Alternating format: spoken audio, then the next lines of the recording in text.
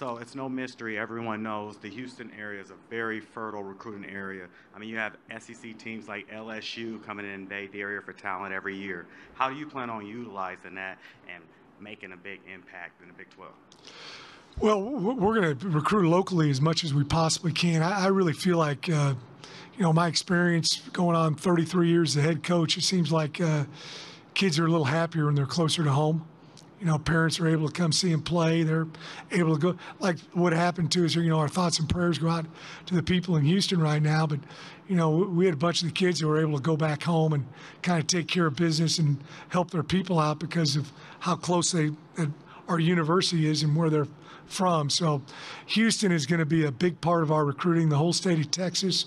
We're going to go into Louisiana also. It's, I was there for 8 years at Tulane, know a lot of people over there, but we're really trying to make it every kid that we recruit, have it be drivable distance for them. And, as I said before, I think Houston's got the greatest recruiting in the nation. I just asked this question a minute ago, but you're a Texas team as well. Can you speak on the importance of those in-state rivalries and keeping them alive, even though some of those teams have left the conference now?